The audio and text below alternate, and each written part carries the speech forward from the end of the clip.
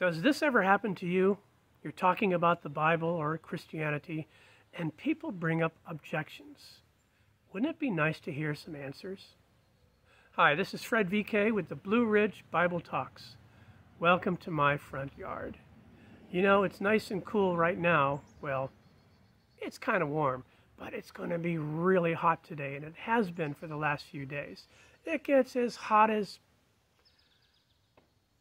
gets really hot around here. But you know, that's a subject that comes up from time to time. Hell. And more specifically, how could a loving God send people to hell? I was having a conversation once, nice lady, and she was all upset about that. And she said, my God is a God of love, and he would never send anyone to hell. And I thought for a second, and I asked her, where did you get that idea? What idea? Where did you get the idea that God is a God of love? And she kind of shook and sputtered for a second. Well, from the Bible. You know, you stupid. Okay. And I asked her, well, aren't you being a little bit selective? You see, this only works if you're talking about Christianity and the framework is the God of the Bible.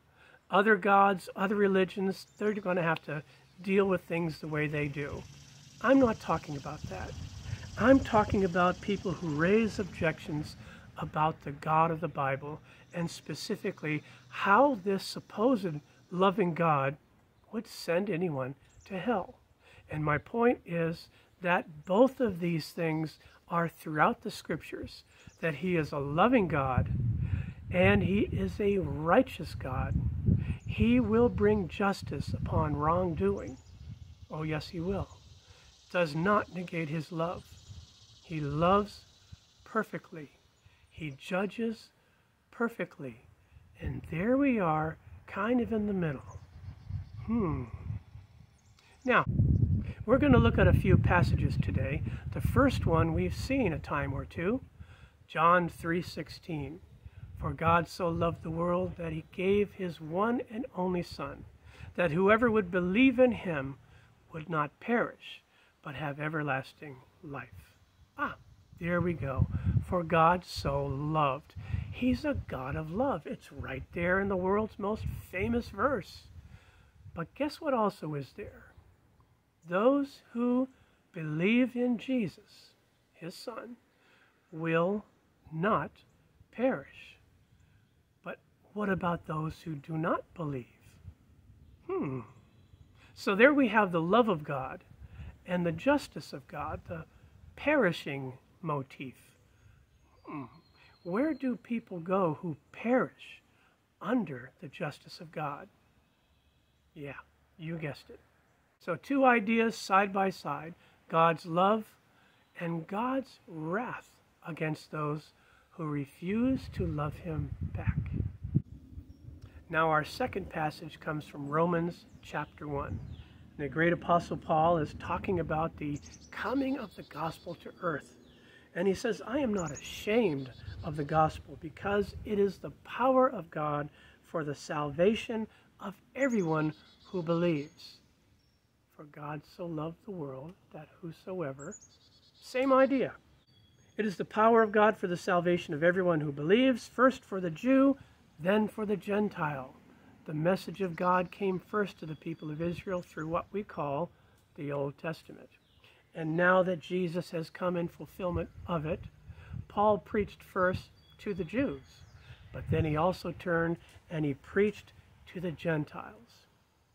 For in the gospel, a righteousness from God is revealed, a righteousness that is by faith from first to last. Just as it is written, the righteous will live by faith. Now that is interesting. This gospel revealing God's righteousness. And it's not that it's revealing how righteous God is. I mean, it's there, it's all throughout. But you see, it's revealing the righteousness that comes from God to the believer. It is how God makes a person right in his eyes. A righteousness that is revealed by faith from first to last, just as it is written, the righteous will live by faith. You see, it's all about what has happened to the believer. For God so loved the world, he gave his only Son. That gospel that comes through the Son is the power of salvation to everyone who believes it. But then Paul goes on. You see, the gospel has revealed this righteousness. But you know what? Something else is being revealed in these days. The wrath of God is being revealed from heaven against all the godlessness and wickedness of men who suppress the truth by their wickedness. And it goes on talking about how God has made himself so very obvious by what has been made. So people are without excuse. He offers and he reveals righteousness for anyone who places their faith in Jesus.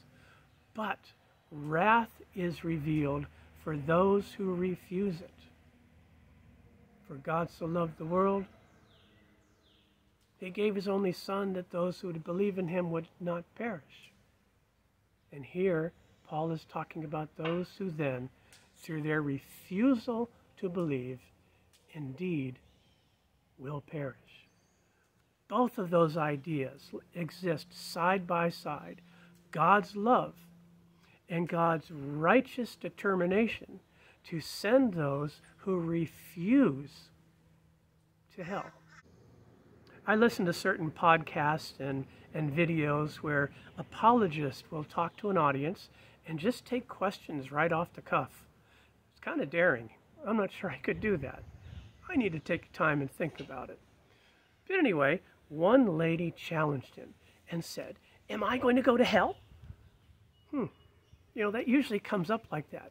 We're trying to tell people about Jesus, telling that, well, Jesus is indeed the only way. And people say, well, you're telling me I'm going to go to hell. And it can tend to put us on the defensive. And we want to backpedal. Well. We don't have to. We can just ask another question right back. So when someone challenges, are you saying I'm going to hell? We can ask the question, I don't know. Are you? You see, the ball is in their court. Are you going to accept this message of salvation through Jesus Christ? Because if you do, you have eternal life, forgiveness of sins, and you have peace with God. Do you want that? Are you going to accept it? And, you know, usually you're talking to someone who's kind of bolstered by the crowd and, well, no, I'm not going to do that. I'm going to cut my own path. I'm going to do my own thing, whatever. Okay? Now the question again is, who then is sending you to hell? God is not. You are, by your refusal. Anyone who believes he gives eternal life.